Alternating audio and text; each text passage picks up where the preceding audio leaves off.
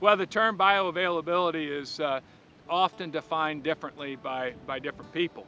But just a generic approach is how much of the essential metal that the animal consumes is actually utilized in the body. So is it absorbed and utilized in a physiological, biological system, or potentially stored in a tissue for use later, versus being excreted through feces or urine, which would be the unutilized portion.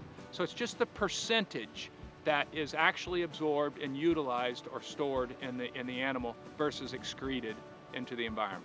Well, a lot of things can affect bioavailability, but in the ruminant animal, which are those that I'm most interested in, it is these mineral antagonisms that can occur in the rumen, but also can occur in other parts of the GI tract, but primarily the rumen, where these insoluble complexes form between two different metals, and those insoluble complexes will result in that metal being unavailable for absorption or less likely for absorption.